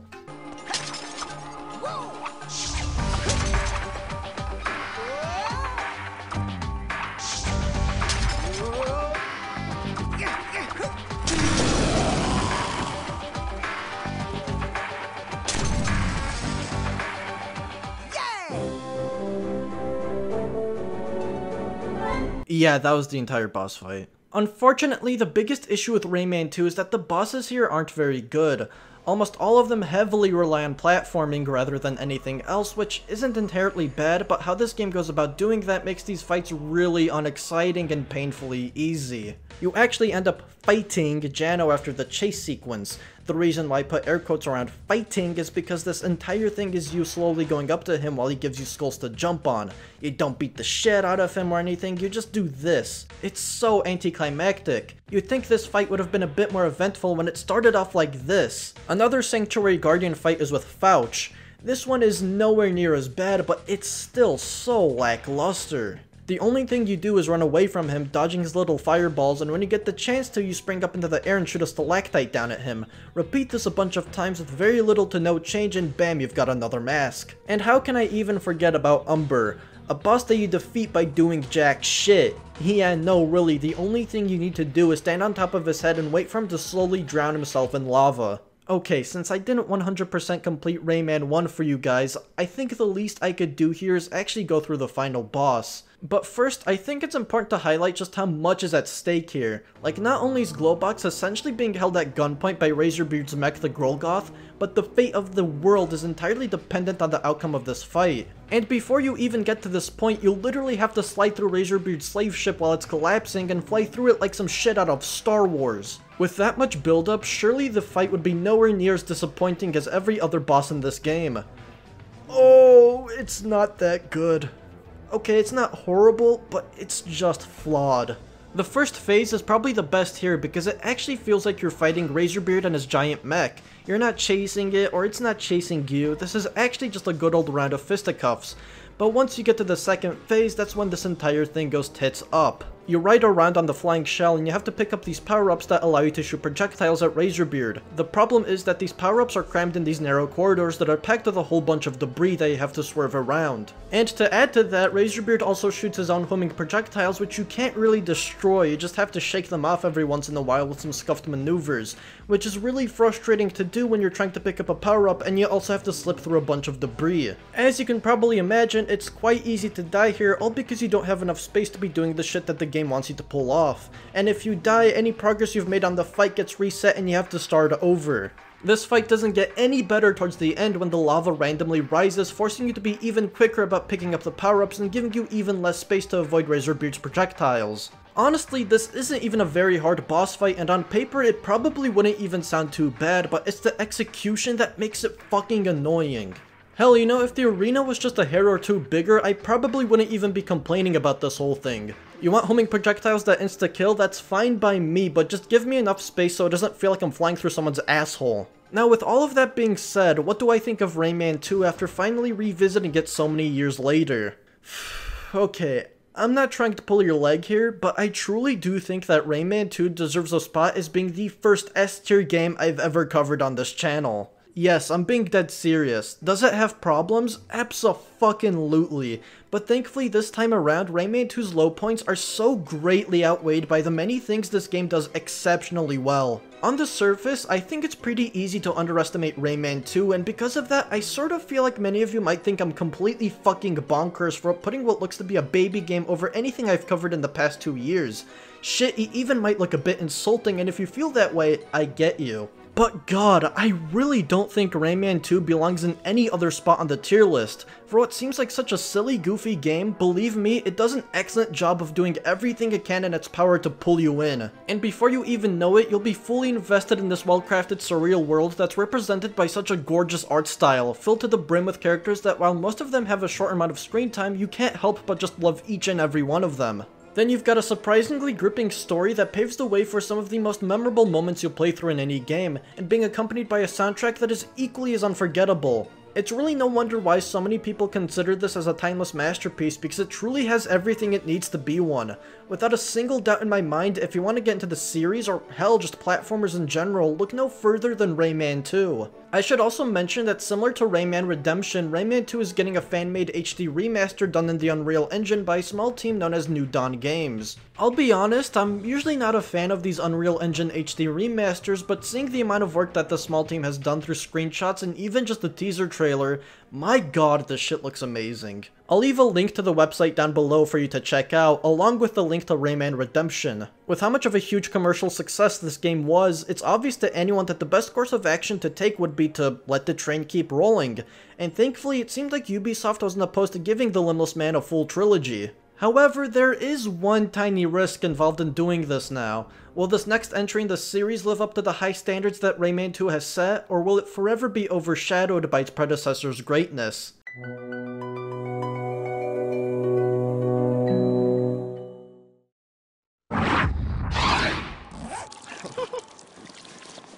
Check it. Oh, dope. Check this. Yeah! Oh, nice! 56 enormous levels, massive power-ups, outrageous enemies, huge features, huge game. Rayman 3 Hoodlum Havoc. Rated E for everyone. Rayman 3 Hoodlum Havoc was initially released on February 21st, 2003 for the GameCube, then PlayStation 2, then PC, then PlayStation 3, Xbox 360, the mobile phone, and the GBA. Yeah, thankfully this time around Rayman 3 wasn't ported to every system under the sun. I think this is partially because at this point in time the console wars were already over and the only major companies that were in the market was Nintendo, Sony, and Microsoft. Though that didn't really stop Ubisoft from slapping Rayman 3 onto the mobile phone and even the fucking Nokia N-Gage for some reason. To cut straight to the chase, Rayman 3 kind of got the short end of the stick. This game is always seen or treated as the black sheep of the series, and I think right off the bat the reason why it's like this is because while this game's development history wasn't nearly as convoluted as its predecessors, it did take a huge major blow, which is that Michel Ancel took a step back from being the captain of the helm and instead took on more of an advisory role. All because he wanted to focus on other projects, one of which being Beyond Good and Evil. Now, do I think Rayman 3 deserves being the overlooked entry in the series? Honestly, I'm not really qualified to answer that, and it's not because I haven't played the game, that couldn't be any further from the truth. When I first got around to playing Rayman 3, I want to say I was a sophomore or junior in high school, so somewhere in the ballpark of 15 and 17 years old. I was already starting to become a big fan of the series, all thanks to Rayman Origins. My god, I fell in love with Rayman 3. I remember booting it up and going through the entire game from start to finish all in one sitting and then just getting to the credits and being like, damn, that was a good fucking game. Now you'd think with that much admiration I'd surely play through it a bunch more times, but sadly enough that was the one and only time I was actually able to complete Rayman 3. I have tried to play through it a handful of times since then, but if I was lucky enough I'd get about halfway through, drop the game, and move on to something else. And that's why I can't exactly say if this game truly deserves being the overlooked entry. I haven't fully completed it in years, and genuinely I have no clue why it's like this. I mean, to be totally transparent with you, the idea behind all of this first started because of my weird mixed feelings towards this game. Originally, I planned on only covering Rayman 3, just so I had a good reason to play through all of it and hopefully get to the bottom of what deters me from playing through a game that I initially loved. Then once I was done with that, I'd backpedal and cover the whole series one game at a time. Then somewhere along the lines that completely changed, and I instead decided to do one whole monstrous video on the trilogy. For me, it's easier to structure a video this way, and again, this is like my way of showing appreciation to a series that I really enjoy. All of that leads us to where we are today, about to boot up Rayman 3 again for the first time in about 5 or 6 years with the intent of actually finishing it. But before we begin, I should bring up that compared to Rayman 2, 3 runs like a dream on modern systems. I mean, you could basically play this the moment you install it without needing any fan-made patches, so long as you're fine with sticking to the highest supported resolution, which is 1280 by 720. If you're not okay with that, use the Rayman control panel, or alternatively, you could also use the better Rayman 3 mod by Ripshark. When it comes to keybinds and controller support, all of that stuff can be figured out right in the main menu, so there's no need to lose sleep over that. I should also address the elephant in the room here, which is Rayman's new design. It's sleek and cool. It's very characteristic for the era that this game came out in. A lot of other platforming mascots were shifting to designs that were much edgier and sharper. There's a bunch of factors that caused this, but I think the biggest one is that gamers in the 80s and 90s were starting to grow out of the cute family-friendly platforming mascots. They were becoming teenagers, and shit like this wasn't really that cool anymore. Instead, it was all about Janko jeans, smoking doobs, and listening to Cold Chamber or whatever the fuck. So some game studios decided to try and adapt to this. Naughty Dog's Jak and Daxter became noticeably edgier in the next installment. The same kinda goes for Ratchet and Clank. Then, like I said, some of the mascots of yesteryear took on designs that were much sharper. Just look at what they eventually did to Spyro. They even made Elijah Wood voice him. For Crash, it was definitely his Crash of the Titans and Mind Over Mutant design that really showed this off, but I always thought that his Twinsanity design was kind of the catalyst or patient zero for this. As you can see, he's got the pointier mohawk, the denim jorts, and some scuffed Converse sneakers. I always found it funny that they did this because this design, as good as it is, does a pretty terrible job of reflecting the personality that the game went for. You'd think the soundtrack would be rock or metal or something, but no, it's just beatboxing and mouth noises. And the story is just about two evil parrots that want to take over the universe.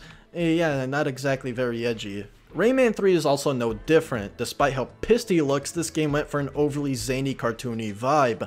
Like, it's such a drastic contrast from the mature, serious tone that its predecessor had, that playing these games back to back will give you fucking whiplash from just how all over the place the tone is with this series. And I think that's another reason why Rayman 3 is so overlooked. It seems like Ubisoft wanted this to be a game that would never take itself seriously, and while there's nothing completely wrong with doing that, the way they went about showing it off was questionable. The piss jokes, man. Just why did they try marketing this game with piss jokes? Who thought this was a good idea? Like, it's funny, I'll give them that, but for a conclusion to a trilogy, this probably didn't make a whole lot of good first impressions. Okay, well, let's just hope that Rayman 3 is actually a huge game with huge features, and obviously I don't mean that in the metaphorical sense. You know, I gotta hand it to them, the story here is pretty clever. It opens up on a peaceful, serene night when all of a sudden it gets disturbed by an epidemic where all of the red lums get transformed into these new evil black lums. The swarm being led by one named Andre. His main goal is to take over the whole world. It's also shown here that with a swarm big enough, the black lums can transform themselves into hoodlums, these stitched gun-wielding scarecrows. This one in particular chases after Murphy, who leads him right to where Globox and Rayman are sleeping. The trio frantically scrambles to hoof it, but Rayman is still snoozing away. So in a desperate attempt to drag him along, Globox clumsily tears off his hands and runs off, leaving Murphy with no choice other than to grab Rayman by his hair and fly off, putting us right into an on-rail segment where we have to dodge enemy projectiles. People are kinda quick to shit on this whole segment because it's the only part in the whole game that's on rails and it doesn't really provide the player with any useful information apart from maybe telling you that the red lums are again used to refill your health bar, but I don't really have any issues here. If this thing was drawn out to be 5 minutes long, then that'd be a completely different story, but this lasts only for like 10 seconds. And honestly, let's not pretend that Rayman 2 didn't start off almost the exact same way. Really, what is the point of this? To get a feel for how to control Rayman while he's sliding? I mean, I could kind of see it, but if that's the case, shouldn't this be a bit longer and maybe throw in a few easy jumps here and there? I don't know, that's just my 2 cents. You're also immediately greeted to the voice cast that this game has. The gibberish is gone here, instead being replaced by understandable human languages. While you might think I'd be bummed out by this change, I actually really like it, all because the cast that they got for this game is phenomenal.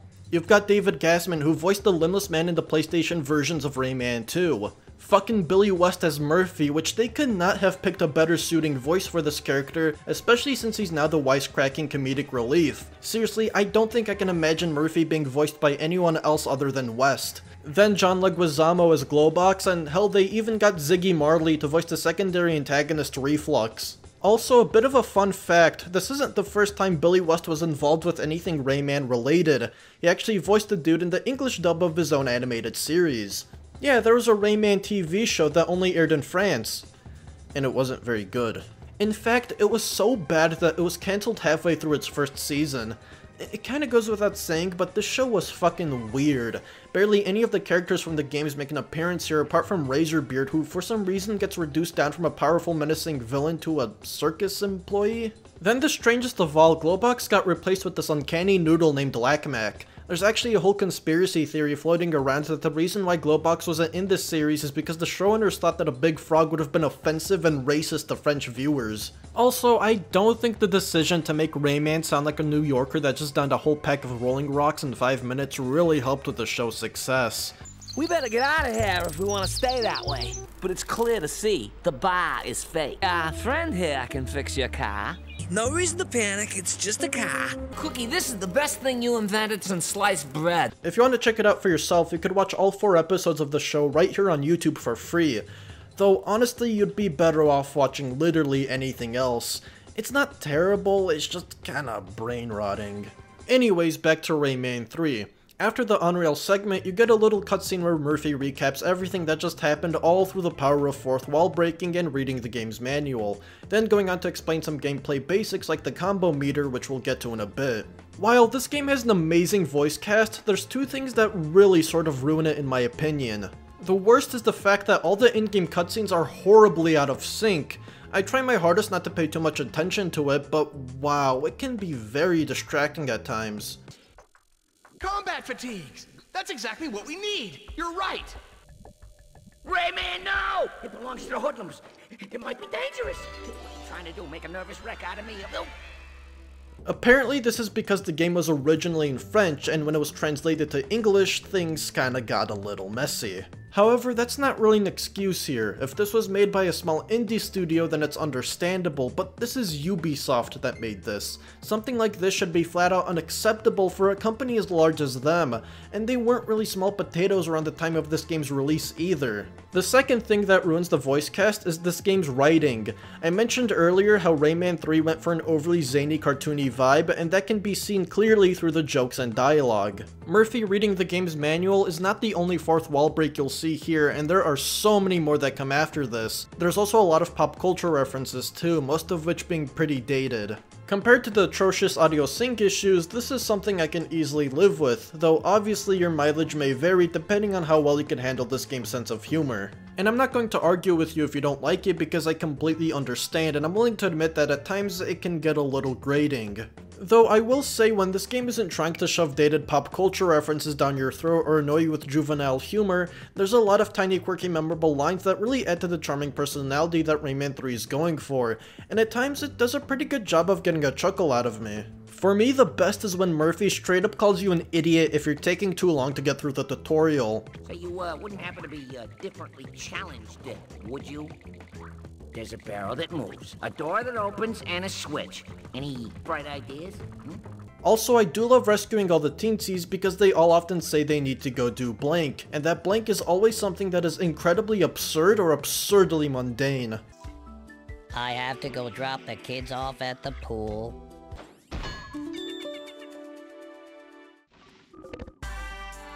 Thanks, Big Nose.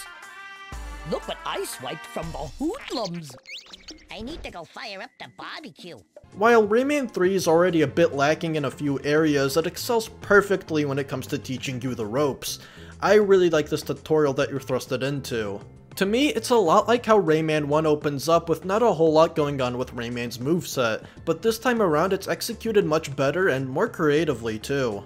Rayman doesn't have his hands, so you're just given an open space free from any danger to get a feel for the silky smooth controls and test out some of his iconic abilities. Like of course his helicopter hair before moving on to the main course, which is his fists, that we get from running into Glowbox again. Then with these you slowly learn the combat, like while strafing you're able to curve your punches around objects, which the game demonstrates perfectly with this little mechanism, then finally testing your ability to pull that off on an actual enemy hiding behind cover. All in all, the combat here is leagues better than its predecessors. There's a bit more nuance to it with the inclusion of these curved punches, and there's a lot more to the enemies than just being a gradual increase in strength. A lot of the other hoodlums you'll come across force you to approach fights differently. For example, the Hoodoo Sorcerer is normally invisible and invulnerable to your attacks, unless you hit an enemy that they're protecting on the battlefield, in which case they'll appear for a few seconds, giving you a small window of time to attack them. So rather than going in guns blazing, you have to take it a bit slower and prioritize taking care of these guys first. There's also the Hecklers, these huge armored hoodlums that you'll usually encounter just by themselves. Rather than being a simple fat sponge they need to punch a dozen times to defeat, you have to get rid of these guys by utilizing the curved punches along with the new heavy metal fist power-up to blast off the protective armor. The introduction of power-ups I think is one of this game's biggest selling points. I mean, 2 of them are used as poster boys for the NTSC and PAL versions of this game's box art. There's 5 of them here and they all come in the form of combat fatigues that come from a can of laser detergent. I'm really struggling to make sense of this. It's detergent, like laundry detergent, right? But it's laser laundry detergent that can transform your clothes into combat fatigues? You know, I don't know, I give up. The power-ups are the aforementioned Heavy Metal Fist, Lockjaw, Shock Rocket, Throttlecopter, and Vortex Fist. All of these have their own duration, some lasting as long as 50 seconds and others only being 3.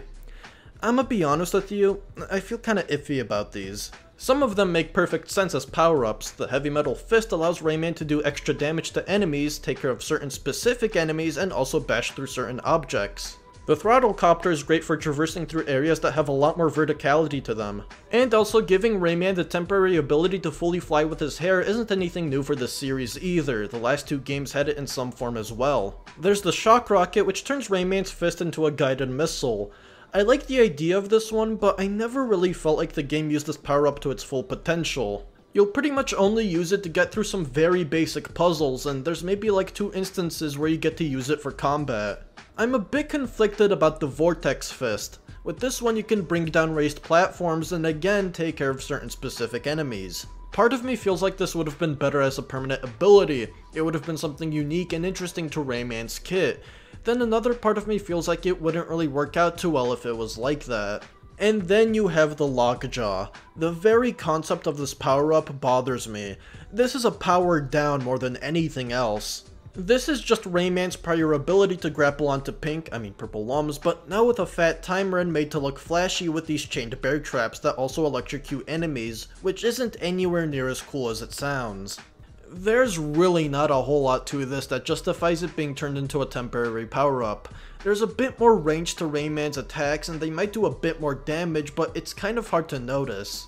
The electrocution thing would have been neat if there was an enemy that had it as its only weakness, like it is with almost every other power-up except for the throttle copter, but that's just not the case. There are the spinneroos that are a bit easier to defeat with the Lockjaw, but it's not like you absolutely need this to get past them. In fact, you could even go through these guys without needing any power-ups.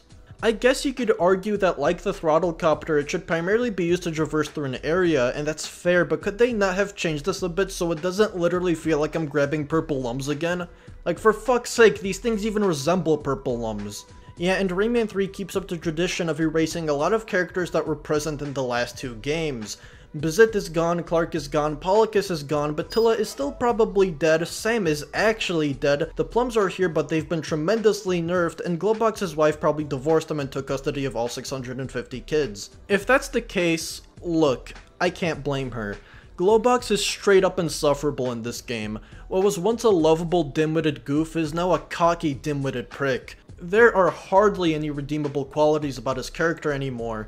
For almost every situation, he has some quip to throw at Rayman that comes off as more irritating than funny. Rayman, these disguises are getting a bit ridiculous. I mean, they're not even good. I recognize you right away. At times, he doesn't even really say anything all that meaningful. He just rambles on about the dumbest shit. The worst part is that Glowbox becomes a central part of the plot and he follows you everywhere. Thankfully, you don't have to worry about protecting him because he's got that plot armor on, you know. At the same time though, I really wish he didn't. All of this happens because on his way to take over the world, Andre accidentally gets swallowed by Glowbox. And our mission for almost the entire game is to take Glowbox to a bunch of different doctors, so they can try and remove Andre through some methods that are rather unorthodox.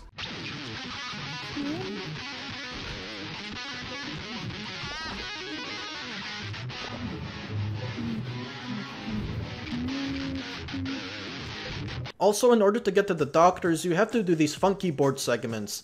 You ride around on this little hoverboard through a simple course with a heavy psychedelic theme. I also like these. They're fun, and the music, while it's a little cheesy, it's still enjoyable. Although, it's worth noting that this is like Rayman 3's equivalent to the fun gimmicks that the previous game had.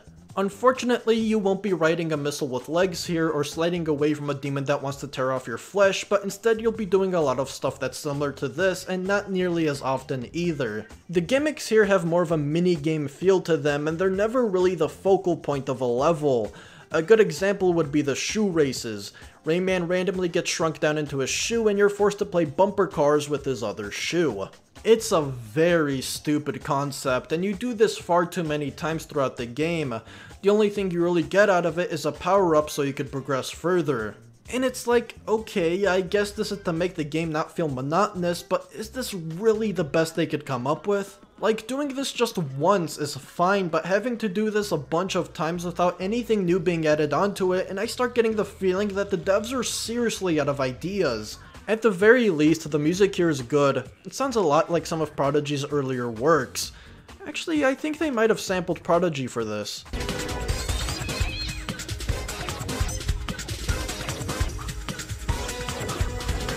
In the end, this is just underwhelming compared to the many things that Rayman 2 played around with. And while the execution wasn't always great, it was still commendable for what the devs tried accomplishing.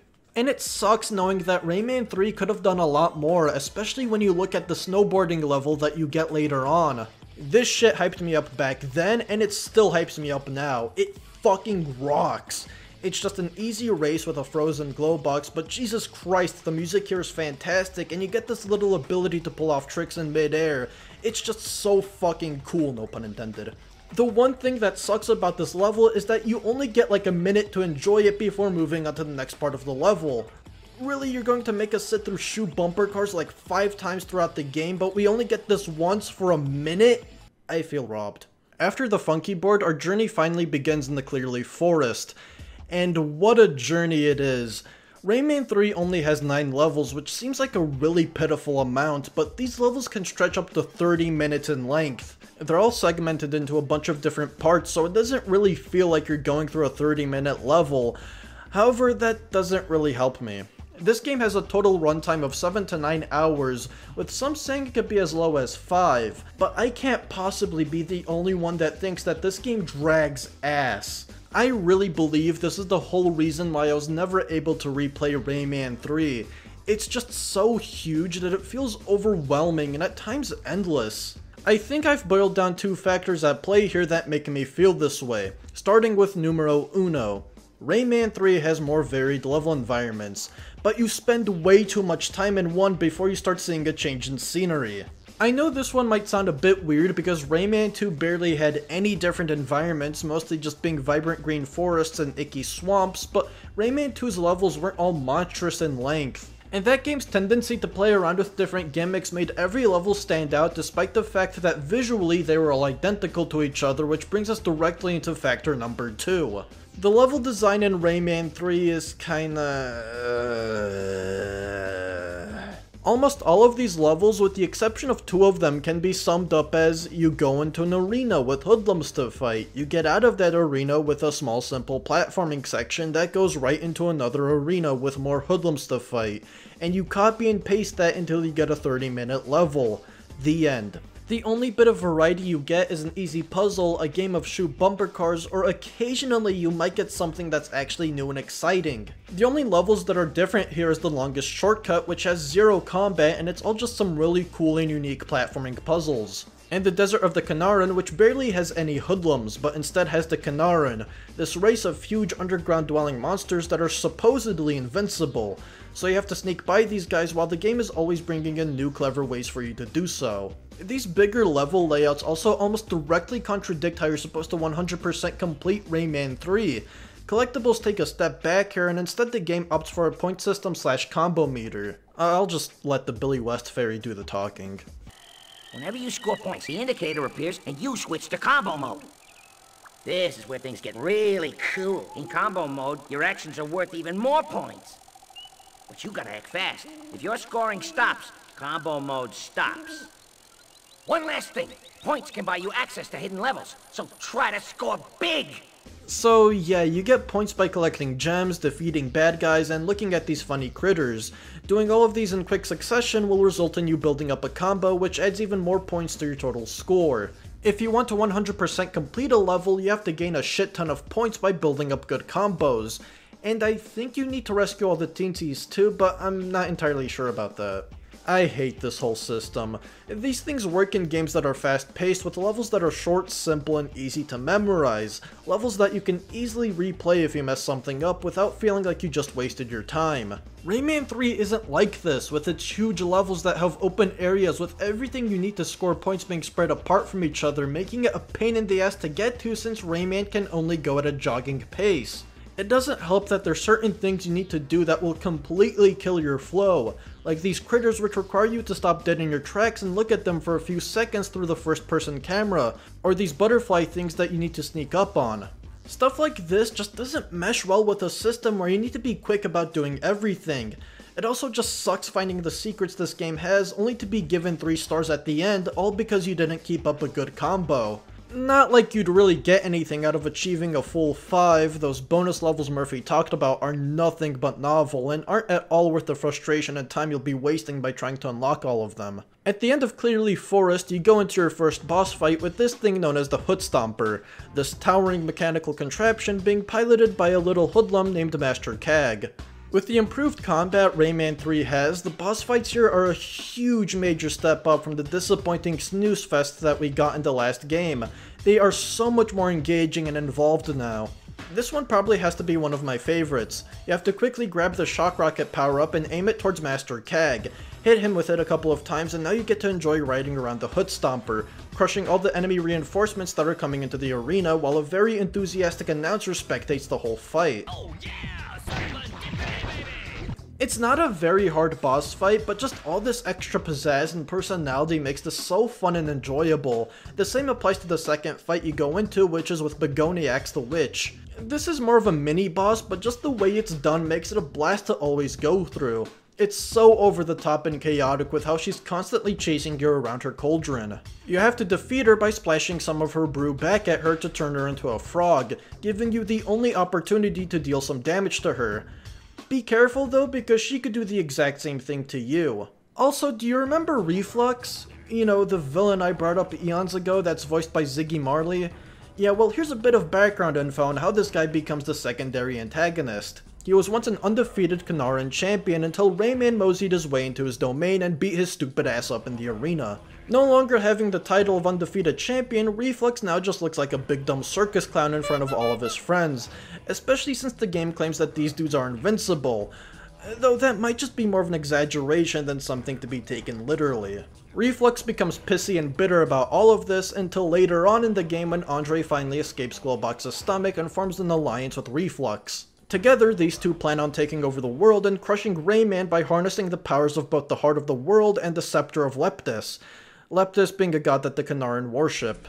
All of this culminates into an epic final battle that in my opinion is definitely better than Razorbeard's, but it still has just one major flaw. This fight goes on for a bit too long. Reflux is not the type of guy that gives up so easily. You'll be fighting him through 4 phases, with the last one being the worst one. You have to do this weird turret vehicle section that you're not even properly introduced to until you're minutes away from this boss fight. It's a lot like how the flying shell was brought up in Rayman 2. Rather than giving the player ample time to get used to how this thing controls, the game just kinda shoves it in your face last minute. Apart from that, everything else about this fight is pretty good.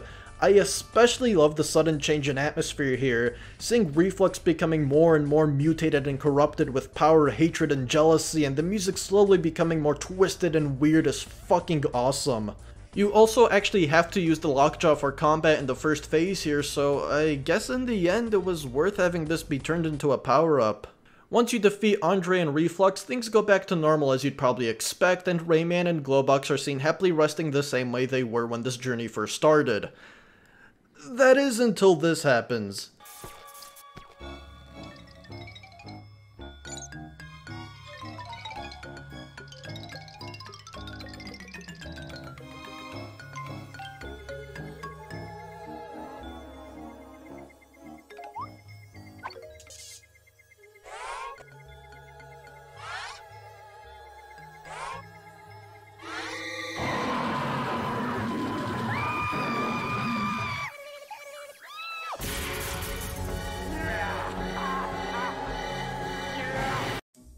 So, Rayman 3, where does this belong on the tier list? I'm feeling a strong B on this one. It took me a bit too long to realize how in a funny twist of things, my views on Rayman 2 and 3 are both directly opposite of each other. I used to think Rayman 2 wasn't all that special and that 3 was a masterpiece, but after giving these guys a second look, 2 for me is definitely the masterpiece, while 3 is the one that isn't all that special. Don't get me wrong, Rayman 3 is far from being a terrible game and it has its fun moments. I'd even recommend playing it. But I think my earlier opinions on it were probably skewed by the fact that after sinking my teeth into Origins, this was the next game that I was super interested in and desperately wanted to play. And because of that, I think that's what made my first experience so magical, for lack of a better term. This is a game that I wish I could enjoy again like I did for the first time, but looking at it with more of a critical lens, it's just so all over the place with its design. I respect the fact that Ubisoft didn't try to make this a Rayman 2 2.0, but a lot of the changes 3 brings to the table sort of end up falling flat on their face. I wouldn't mind this game's change in tone, and at times it can actually be pretty funny, but more often than not, it just tries way too hard with its humor. I don't care for a bigger emphasis on combat, but it feels like they focused on it so much to the point that it neutered the level design. It's just so linear and not nearly as interesting as the stuff we got in Rayman 2. Then you've got the power-ups, which to me can feel somewhat underdeveloped, and the point system that is incredibly out of place. Again, Rayman 3 is not a terrible game, and improves a lot of things that weren't the best in Rayman 2, most notably the combat, but it still just leaves a lot to be desired. I think the Rayman series is definitely worthy of another entry, one that would perfect a lot of things that this game brought in. Find ways to take the power-ups one step further, make the level designs a bit more reminiscent of 2, giving you an incentive to fully explore the environment around you while still giving room for 3's improved combat, and perhaps even finding ways to further expand the combat. This is all just wishful thinking and just me partially talking out of my ass, but in my mind, I feel like this would have been an excellent way to wrap things up.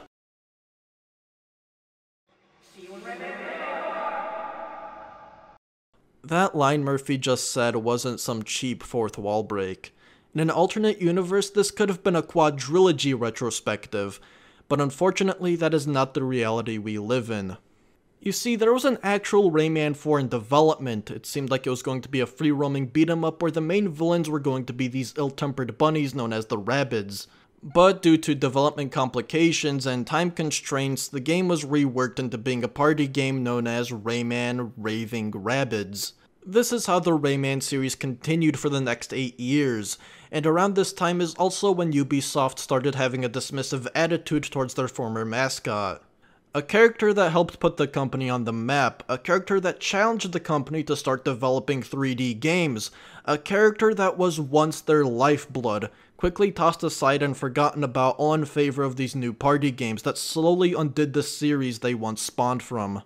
It wasn't until 2011 when Rayman finally got a small revival with Origins, and then Legends a few years after.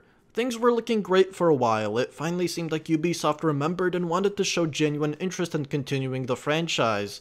Ansel even posted on his Instagram back in 2017 saying that he finally wanted to give Rayman a proper fourth adventure once Beyond Good and Evil 2 finishes. Shit.